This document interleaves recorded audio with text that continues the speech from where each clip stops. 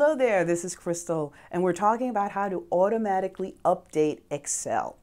There's times when you have a lot of complicated formulas in Excel, you don't want them to immediately update. You don't want them to sum immediately. You can actually turn that feature on and off in Excel.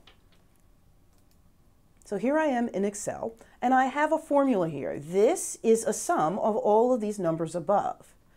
If I type in this number, and the information should be 5,000.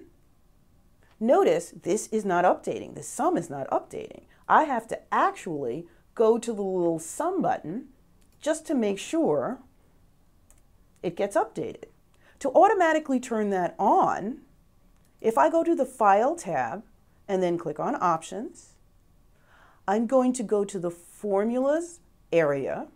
And right up here, right-hand side, but on the left corner, here, Calculating Options. I want it to be automatic. And then I click OK.